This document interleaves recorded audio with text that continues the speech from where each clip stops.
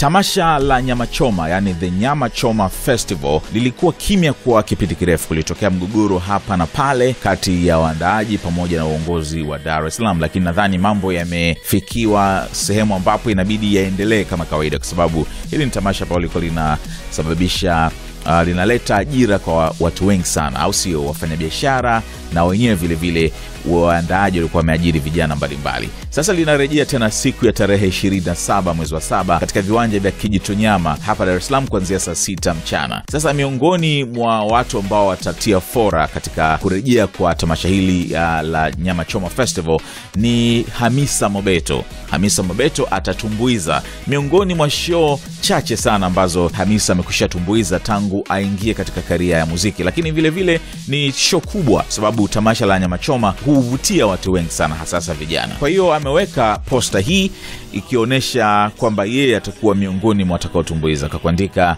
Nyamachoma is back, come and watch me perform, you're all super excited.